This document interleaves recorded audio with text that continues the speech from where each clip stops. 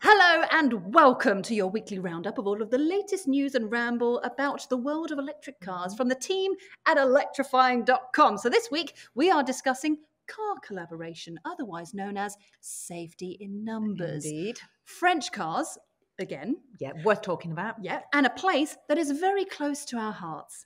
Leaf Street. Particularly close to your heart. Yeah. Plus, we'll be answering all your electric car conundrums and dipping into the post bag to find out your views on everything electric. Welcome to the Kilowatt Half Hour. I am Ginny. I'm Nicola. I'm Tom.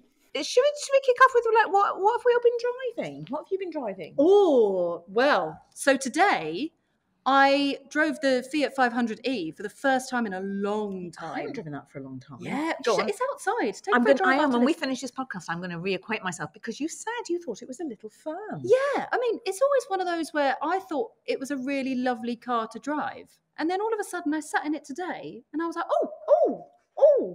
bit bumpy, bit firm. Bit firm. Also, you think, how long has that been out now? 3.5 years, that car? Yeah. 3 years, probably 3.5. It's got to be. Things have moved on, haven't they? Yeah. Have you seen what they're going? Have you seen what they're going to do to that 500e? Apparently, rumours say No. they're going to put a petrol engine in it. Honestly, they're going to put they're going to really are doing retrofit that. a petrol engine into the 500e. That's got to be a first. I mean, I know loads of petrol cars that have had electric powertrains like forced into them, but I don't know of it happening the other way. Why? Why? I don't know. I suppose that in some They've already got markets the Fiat 500. Why do that? that must be getting on a bit though. That must be being killed off soon. So. Yeah, I'm not a fan of that car. So at all. that car's going. The Yeah. much nicer designed one is getting. Oh, okay, right. Well, fair enough. Maybe that'll be a sign of new things to come. Like I redrove the ID Buzz last week. Maybe they'll randomly put an engine in that as well. Put a diesel in it. Hope not. Let's hope they don't do that. Tom, what have you been driving this week? Well, the most exciting thing I've driven this week is a 2016 Nissan Leaf that hadn't moved for 11 months, which is the latest. That is rock and roll, Tom. Barn find? Kind of. No, a this barn is- find? This is what regular viewers will know about Leaf Street, which is obviously what we were saying earlier is very close to your heart, Nicola. So if you haven't seen it, there's a video on our YouTube channel, which is of my village, basically, because there are leaves everywhere, because word of mouth spreads and people say, oh, that will work for me, and they buy a leaf. So there was one particular part of my village where there was a street, and you might remember, Nicola, at the bottom of a road, and there were 3 neighbours who had leaves all in a row, and then there was a gap of one house, and then there was another leaf. Well, now that house has a leaf. So it's like a complete thing. Yeah, and it's a strange story. I mean, it's a sad story, really, because the guy's father died and he had a leaf and it hadn't moved for 11 months. And he was looking at disposing of it and thought, well, it's not worth that much, really. And he knew that he'd looked after it, but it just hadn't moved for 11 months because he'd been ill. So he said to me, what do I need to do? I said, I don't know. I'll come and have a look. So the 12-volt battery was flat. So we had to open the door using a special key, which I know is inside the remote. Opened it up, popped the bonnet, put a charge pack on it, and everything lit up. And I'm like, well, it's got 18 miles range, which is enough to get us back to his place. So put it in reverse, and it kind of, when the brakes are all rusty, it's like, but it moved, pumped up the tyres, drove it back, absolutely flawless. And he's now plugged it in. Honestly, that little street, right? Because Tom was telling me about it before we filmed the video, and I was like, that's going to be really weird. And the moment we drove into that street, you see them. Leaf. So now you're going to drive into that street and go leaf. Yeah. Can I ask you, Tom, when a new leaf joins the neighbourhood, do you all get together on Sundays and have like a little leaf convention? Clean your cars together, have some cake to celebrate? No? Maybe you should. Yeah. Maybe we should. No, I think some people are more into cleaning their cars than others. So those, whose it is by the cleanliness. There's one guy. There's one guy called Andy who's worse than me. I love that. What did you say? You are Captain Clean. That's what you are. Captain Clean, yeah. I do like cleaning a car. Yeah. I've been running my BMW i5 for a while. And I am absolutely dying for Tom to borrow it for a few weeks because I know it'll come back pristine. Yeah. Maybe are you in it tomorrow? I'm going to bring it tomorrow. I am. So are you? Do a swap well, I'll do a swap and I'll clean it for you. It's absolutely brilliant. Captain Clean. That's what he does. So what have I've been driving my the i5, which I'm very much enjoying driving, particularly on longer journeys. And the range is definitely kind of bumped up now that the weather is getting. I'm getting like sort of about 260 at the moment. Still not probably where it should be, but what I do like about that car is the fact that it's reliable. What it says you're going to get is what you get. Yeah, nice. And then the other thing I've been spending quite a lot of time in is the EX30, which I know we talked about last week. But I did a really long journey in that. I'm making a program for ITV about why it is such an expensive and tough time to be a driver, looking at all kinds of things like potholes and insurance and all kinds of stuff that's coming out in a few weeks. And I had to do a really long drive. And do you know what? I do like the EX30.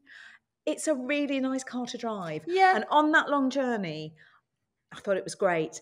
But as we're going to hear later in the postbag, it has got some software issues and there are some teething problems with it. But we will hear more about that a bit later when we get to the postbag. Okay, fair enough.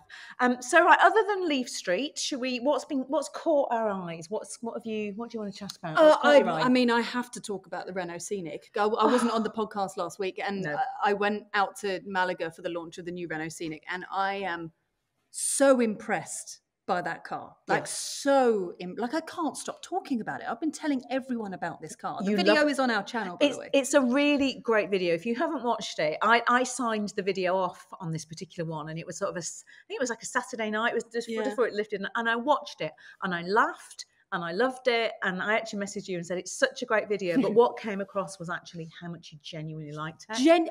100% genuine. Yeah. Every reaction in there is 100% genuine. Those rear seats the rear seats are set up so perfectly for any passenger, especially kids, because it's got in the armrest, it opens up and it can hold your iPhone, it can hold an iPad. Yeah. It's absolutely brilliant. You can plug it in to charge everything, and to drive, it's really lovely, and it's so spacious. I mean, the wheels are all the way out. So you sit in those rear seats, and I was blown away by the amount of space in that thing. I think that's going to sell like hotcakes. It really is. Wonderful car. I mean, is it going to be like when people ask for buying advice? Are you going to just say Renault Scenic to everything, like Ginny does for Enyaq? Someone wants a high-performance car. You want an Enyaq, the Renault Scenic has become Nicola's Enyaq. Yes, yeah, I love it. I mean, this is where I'm really showing my age, because there are some videos circulating here on YouTube, and if you are listening on your podcast streamer, maybe don't go and check them out. Check them out. Of me with the very first Renault Scenic. Oh, I know. Oh my God. Which was an ugly thing. It was a car only a mother could love. Yeah. I think we can say that, the Scenic has aged well. Oh, I need to look up that video now. That's a view, Ginny, obviously. Yeah. Oh, thanks, Tom. Yeah. That's nice of you. Yeah, I've certainly learnt my lesson on a big fringe and big shoulder pads. You didn't have shoulder pads? I did shoulder pads. Oh, now we have to find the video. And I had a big fringe and some very bad clothes. Yes, but that was sort of late 90s. I was going to say, when was that? Late 90s. Yeah. Anyway, there we go. Was shoulder pads even a thing in the late 90s? That's such an 80s thing. All right, maybe I was just a bit unfashionable. Anyway, they're old, and it's old, but it is a great car. I think, I'm really looking forward to driving that. You're going to be so impressed. The head-to-head gang that we're trying to fix up at the moment is the Peugeot E3008 in the Scenic, because we think that's going to be an interesting one, don't we? Because you weren't sure about the 3008, were you? I liked a lot of it. I'm not convinced on the efficiency yet on it. They've made some quite big claims about efficiency on that car, and if they can, if they carry through when we drive it here in the UK, I think it will be brilliant. But it's really hard on a launch. Tom, why don't we just explain, like on launches, this is why we hate giving efficiency figures, isn't it? Or even on our reviews here, if we've only got the car for a short time, because it's not true driving conditions, is it?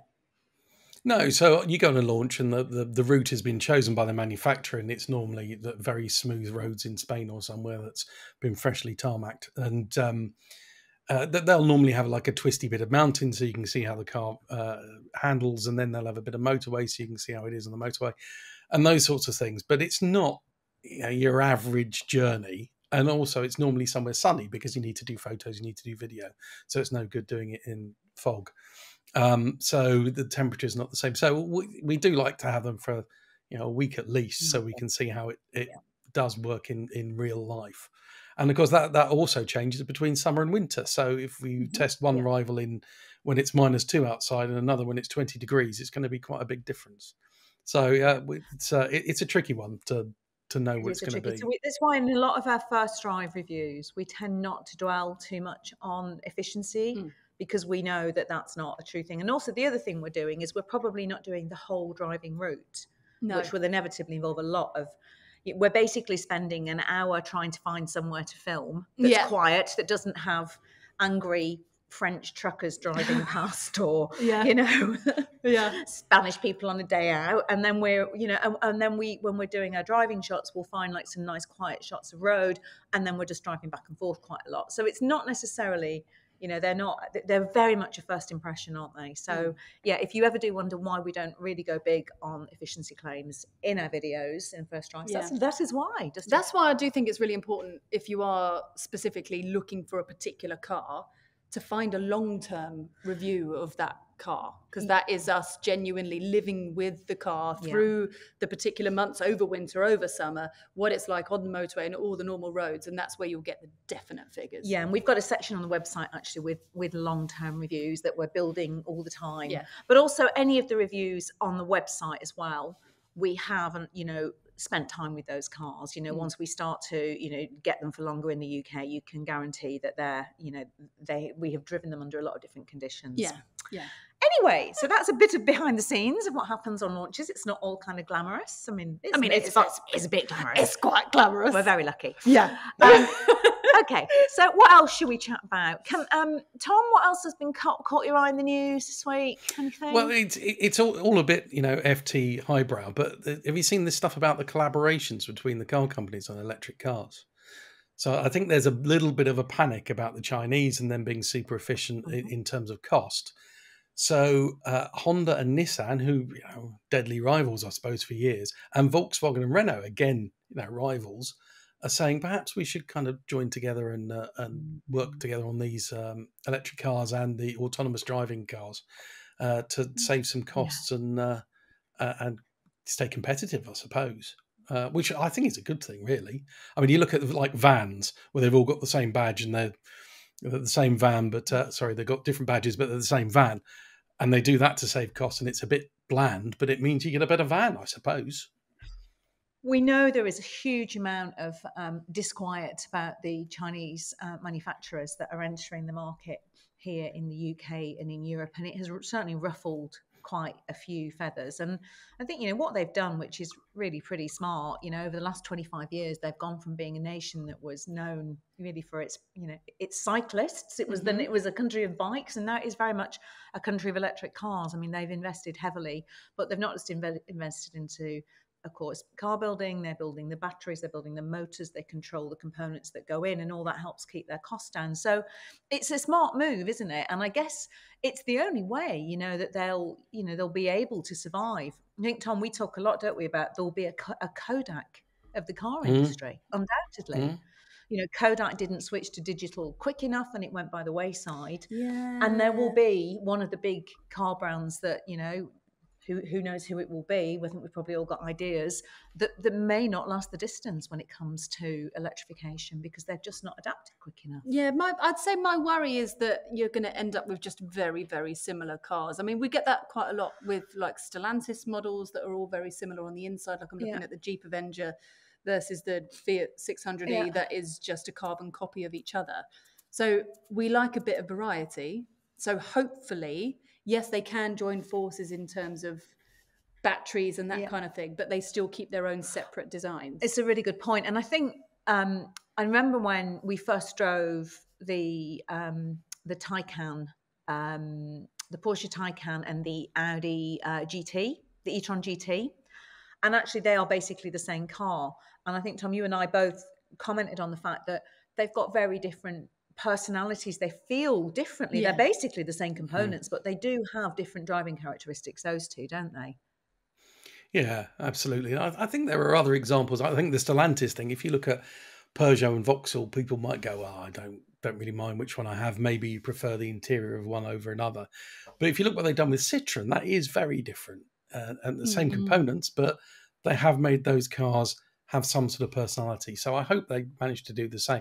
And there's brands like Alfa Romeo, and you really hope they can do something with that, where it's, the Alfa Milano, is it going to be different enough to a 600E or an Avenger? And hopefully they can, in terms of style and then the way it drives, I suppose.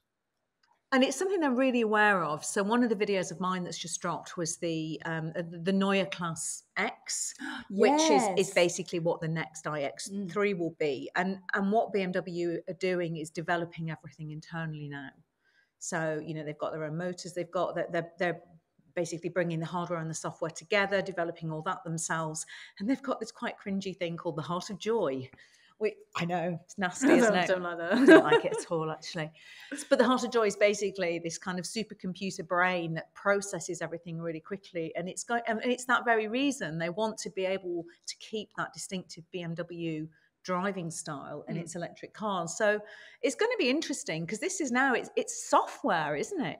That's how they're doing it. These are software tweaks. Really, driving dynamics have changed so much. Well, if we talk about using the same components and getting a different result, if I say BMW iX2, I know you'll pull a face, Ginny. Whereas I say Mini Countryman and you pull a different face, and they're the same components. If you are not watching on YouTube, I pulled a slightly miserable face for iX2 and a happy face for Countryman. And you are very right, Tom. They are the same components, and it is I'm at a loss to understand how they've produced such different results, because the Countryman is just a joy to drive, the new Mini Countryman, and the iX2 isn't much of a joy. Definitely not got a Heart of Joy, that's for sure. Oh no, do you like the Heart of Joy? I really don't like the Heart of really Joy thing. Like the Heart of Joy thing either. Anyway, there we go. You? What's caught your eye this week? Oh gosh, I think I've talked about all my stuff. you? What's caught my? Oh, I know. I don't know if anyone listening to the podcast who is a regular listener is aware that I do quite like the Skoda Enyaq. Honestly, if anybody says to me, what electric car should I buy? Skoda Enyaq. Get a Renault Scenic. Skoda Enyaq should do. I just love that car. So Tom's like, get a Leaf. So Skoda are following it up with another car, smaller car called I thought it was the Peak, because I was being high, and Tom's like, no, it's just called the Epic. Oh, Epic sounds fancy though. Sounds fancy, but actually Epic, it's going to be epic. Nice. Epic. Yes. Love it. It's going to be everything we want to see and more. Smaller car, smaller battery, £22,000. Nice. Yeah, nice. It's going to come out next year. It's smaller than the smallest SUV in their range at the moment, which is the Croc. Yeah. And a bit more like sort of Skoda Yeti sized. It's got all this new design language, which has another kind of designery name, modern solid design or something. Means nothing to me. It looks good though. And that makes me really happy, because I do think Skoda's form so far with electric cars has been excellent. Yes, and I really look forward to seeing that and driving that and sitting in that. Yeah, me too. And also for the price as well. It's the price. That's it. If we looked, Tom, this time last year, we were angry people, weren't we, at electrifying.com? We were like, there's only 3 cars on sale under £30,000. It's not good enough. They are starting to come, though, aren't they? Now the more affordable models. Yeah, and I think the good thing about that Skoda is it's a box. It's like that Yeti, and the Yeti's got a bit of a cult following with people who like that kind of practicality and don't want a big SUV, but they like having the folding seats and things. So yeah, it's that big practical box, isn't it? You can put a dog in the back, you can put the kids in there, push chairs, whatever. It looks. I think it's going to be great. Really good, that car. Dog friendly car. Check. Okie doke. Shall we move on to some car buying conundrums? Yes, go on. We then. don't have Postman Mike this week because Postman Mike is off on a jolly. Oh, lovely. He's gone off delivering his post bag somewhere else in another part of Europe. Oh, Yeah, very fancy of him. nice. Okay, so we've had some good car buying conundrums. Do you want to do that one from Michael? okay. Michael S. Michael S says, I want to go electric, but I need to take into account a very special passenger, a 47-kilogram large chocolate Labrador named Bryn. Oh. So far, he doesn't like traveling by car, and I would like to be able to take him to more places. I need a low boot lip and boot height. I have been thinking of the Skoda Enyaq. But is there anything else that you would recommend? Is there anything due to be released that I should consider? The Enyaq is a bit of a financial stretch, so particularly any cheaper options. I would also want at least 180 miles real world range. Okay. Well, obviously, Go on, sorry. I was a bit distracted there by the sort of the words 47 kilograms and chocolate, but then he said Labrador, which yeah, but wasn't quite so exciting. And I'm going to direct you to a very handy buying guide that we have on our YouTube channel and over at electrifying.com, which is indeed called The Best Electric Cars for Dogs, funnily enough. Hooray! I will also say Skoda Enyaq because it's the answer to all my car buying conundrums, and I will hand over to Tom. What else was on that list?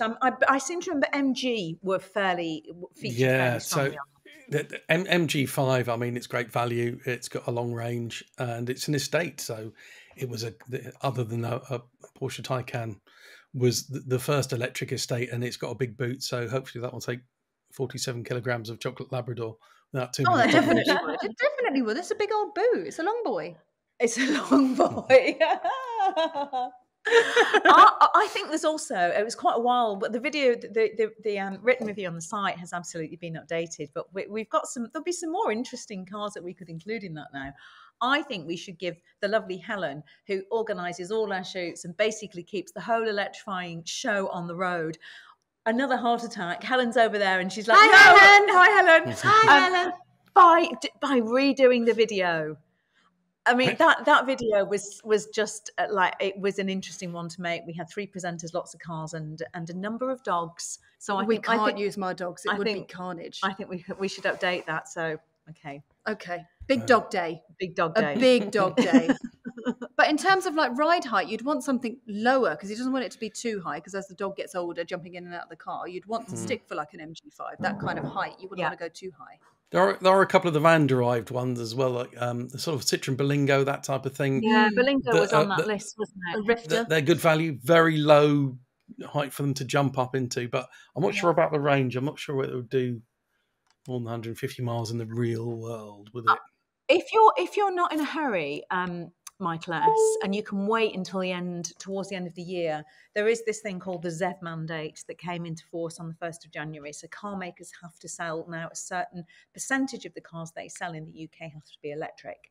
And it is set at 22% this year. Mm-hmm. And we are predicting that as you get into sort of September, the autumn, the winter, you are going to start seeing some really good deals on electric cars. We might be proved wrong, but Tom, I think that's what we're feeling generally, isn't it? That there will be this kind of battle for people, they'll realise they're off their target. You'll start to see some good deals coming around. Yeah. I mean, they're already great deals, but I think by the end of the year, it's going to get carnage. Okie doke. So I'm going to go. I'll do this. This is from Ian Phelps. Ian. Hello, Ian. Hi, Ian. And of course, please, if you do have any car buying conundrums or questions, you can email us, which is info@electrifying.com, or you can put them in the comments below. We love to hear from you. So Ian has said, I'm in the process of getting a company car. Very nice. Exciting. Been through the list of cars available in the scheme and settled on a Cupra-born V2. Lovely choice. Lovely choice. In no small part influenced by Tom's review. The question is, what options to spec? In general, are there options, so not necessarily Cupra specific, are there options the team could not do without, and which ones are a waste of time? So just to let us know, Ian has spec'd his Cooper Born with a heat pump and extra parking cameras. Yeah, heat pump is 100% important for me. For me, it's too. Because it really affects your range, especially so I drive especially when we film here, I drive quite a long way. So anything that would affect my range in wintertime, heat pump is very, very important. Parking cameras, I'm not so bothered by. I'm not so bothered by parking cameras. I quite like mirrors. I'm a bit old school, really. I'm the same. I do actually. The rear one is quite handy, just so you know. Yeah, but you can go with the beeps. Yeah, that's what I mean. The beeps. Yeah, you don't need to got camera. beeps. That's true. Yeah, the beeps. Just sensors. For me, what was I going to add? Oh, right. If by any weird fluke, it's not included, I would always have heated seats and a heated steering wheel. Yes, because in winter, that is generally what I do. If I'm in the car on my own, I'll just heat the seat and the steering wheel and won't bother having the heating on, and that helps me get more out the range. I don't know, Tom. Well, there was some car that I was looking at the other day when I was editing a review of it, and the heated steering wheel was only on the top version. I wish I could remember what it was, but I thought, you tight gits. Oh, we can talk about this now, can't we? It's the forthcoming E5008. Has that video gone live? Yes, it has. Yeah. Why is that not standard? Don't know. That should be standard in most EVs. I mean, especially looking at like Chinese, Korean brands, they are standard. Yeah, I like. There's a feature in. I'm trying to think what else that's not standard that is really good. I mean, vehicle to load. I don't ever use it. But is it you? Do you use it much? No, I never. I think for me, anything that helps me get more out of the battery in terms of efficiency. I'm like you. I'm not actually that fussed about cameras. Wireless CarPlay, I find very important now. I find it very annoying when I have to plug my phone in all the time. So wireless CarPlay, wireless Android Auto, I think is quite important. Don't go in the EX30 anytime soon. No, I know. No. But in its defence, as somebody who has driven one a lot recently, I quite liked the Google mapping.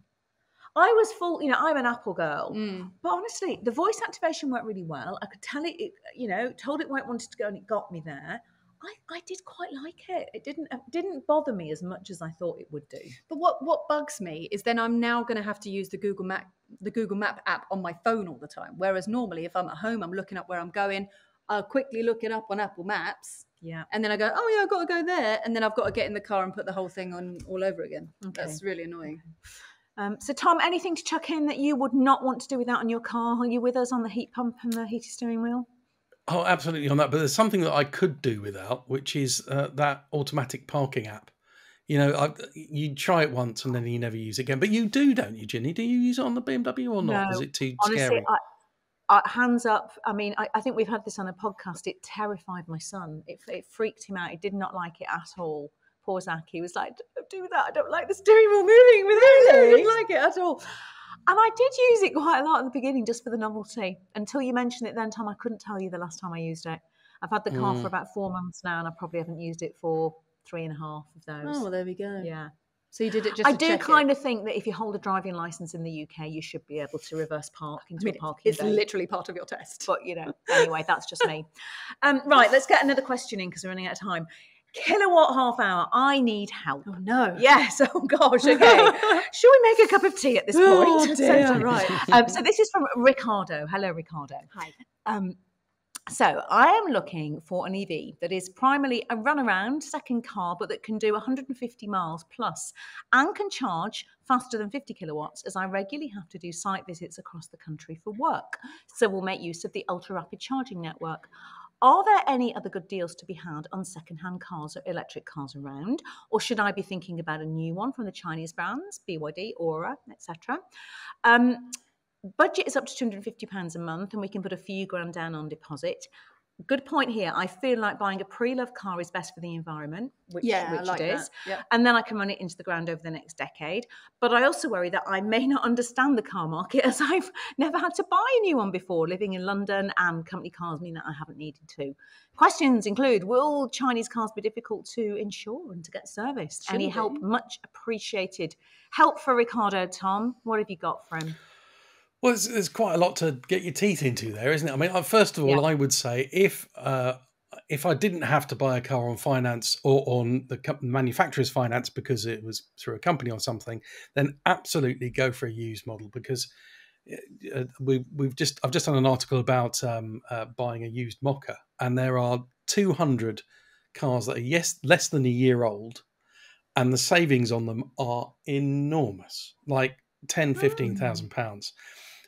To the extent that if you took out a bank loan rather than the manufacturer's PCP, you get to keep the car at the end and you save £5,000. I mean, it's nuts, the deals that are out there. So have a look. And there is actually, there'll be a video coming to our YouTube channel. Depending on when you're listening to this, it might already be there, but there will be a video explaining how all that works. So, Ricardo, it might be worth you checking that out as well. But there's also an article on the website, isn't there? Yeah, so those deals are nuts, and you can save an absolute fortune by doing it that way if you like.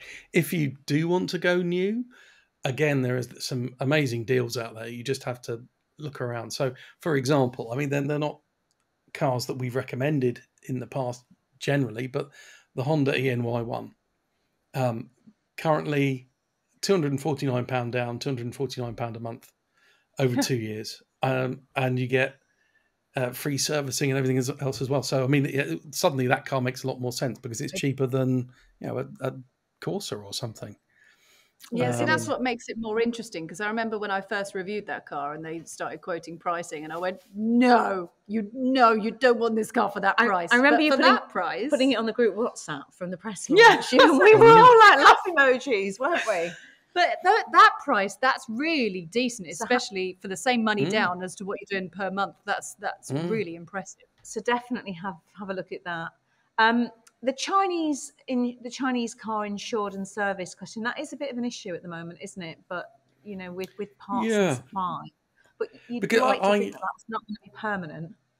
Yeah, I think the dealer networks are obviously growing all the time. But again, when we were looking at the deals, and there was that one on the Aura 03, and I thought, well, that's cheap enough, £160 a month or something, with a very small deposit, for me to actually think, well, I'll go and look at one. But my nearest dealer was in Birmingham or something. It was an hour and a half drive. Now, hopefully, you only need to go to the dealer when you first get the car, and then once every 2 years for servicing. So perhaps it's too much, but you do think, if I need to replace something or there's an issue, am I really going to drive that far? So that is a problem. I know also the insurance companies are finding it difficult to keep up with all these new models and all these new brands which are coming. So that will narrow down your insurance options, but they get there eventually, I hope.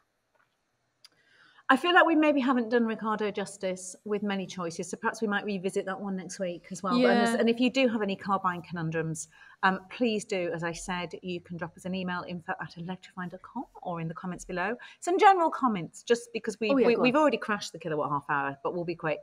I mean, lots of people agreeing with us that the French are winning at EV Live. Yes, they are. Fingelbat, super excited about Dacia's offering, but as you say, Renault are smashing it. Loved Nicola's Scenic review. Thanks. Yay, so did we. Oh, Madden Stream Railways, hello. One of these days, Renault will give us an electric 4. Even in the old days, we only had petrol and diesel. When we only had petrol and diesel, the Renault 4 was a remarkable little car. And it is indeed coming, isn't it, Tom? Yeah. We are going to get one. Hurrah, hurrah. One thing I did hear them say when we were on the launch is that there are no plans for a Grand Scenic. Oh, yeah, because we were talking about 7 seats, and they were saying, well, there's not really much of a market for 7 seats in the UK. And I was sat there thinking, yes, there is. But there's no plans at the moment for a Grand Scenic. Yeah, but car makers always say that, and then before you know it, there's one appeared. Yeah. I'm going to now just finish off with some thoughts on the EX30 and its problems. So we were asking if anybody's already taken delivery of them. Yeah, and how are they thinking? Because we've seen some software glitches. Willie Martin completely agrees with me. Taking delivery of an EX30 single motor long range, and there are software problems. When charging, the car resets the maximum current to 6A. I know, which tells you it's like 35 hours to charge a car. So I have to remember to turn it up to 32 every time I plug it in at home. Oh, no. That's what happened with me when I had it overnight. And me. I woke up with you, Tom. We caught both of us out. You shouldn't have to do that. So hopefully that will come. This, no, I didn't notice. The steering wheel heater turns on every time I start the car. That's really random. That just sounds like a random hiccup in that car. I've never seen that before. Well, no, but listen to this. Simon Adams. I took a Volvo EX30 out for a test drive last weekend, wondering if it's the same car you reviewed. Well, it wouldn't have been. They were very early left-hand drive. So we know there are software issues now. And it was a bit glitchy on the launch, but they were saying these are early prototypes and this will all get fixed. And they haven't obviously quite got there yet. On my car, the radio didn't work. Wow, no, I didn't experience that. It took a mechanic to get the bonnet open. Didn't experience that either. And the steering wheel heater wouldn't switch off. What's that about then? I don't know. Probably it's going to be horrible in summer. It feels that they're having 12-volt battery issues. Robin Helmer had mine for a week, then big failure, car not charging up the 12-volt battery, needs replacement unit. It was upsetting to see it taken off on a low loader. Oh, no. I bet it was upsetting. Yeah. And if you look at the EX30 forum, you'll see there are quite a few faults with this car. It definitely ties up with what we've experienced now we've had cars here in the UK, doesn't it, Tom? It does. I think on the launch they said, there are some problems, but we'll get them fixed before customers get them. And I don't think they have. I think it's a car that I would, if someone said, should I buy one? I would say, yeah, but wait a year. They should have fixed it all by then. I think I completely agree. I reckon by the end of this year, it will be the brilliant, award-winning car that it currently is. I think in terms of design, I really like it. It drives really well, but there are definitely software niggles that it needs. Hopefully it can all be done over the air. Otherwise, it's going to be a major hiccup for them, isn't it? Well, they couldn't do it for poor old Robin, could it? So, Robin, let us know what happens with that and what the outcome is with the car. We have gone over time. We've gone way over time. That's because we're in charge. That's what it is, because I'm here. We're chatting too much. Sorry, everyone. I'll leave it to you to wrap up. Oh, thank you so much for joining us. Look, if you have any more questions or anything you would like to talk about, or if there's anything in particular you've seen in one of our videos on the Electrifying YouTube channel that you want to talk about, pop it in the comments section below and we can talk about it on next week's podcast. Or you can drop us an email, info@electrifying.com. But thank you as always for listening from all of us. Bye. Bye.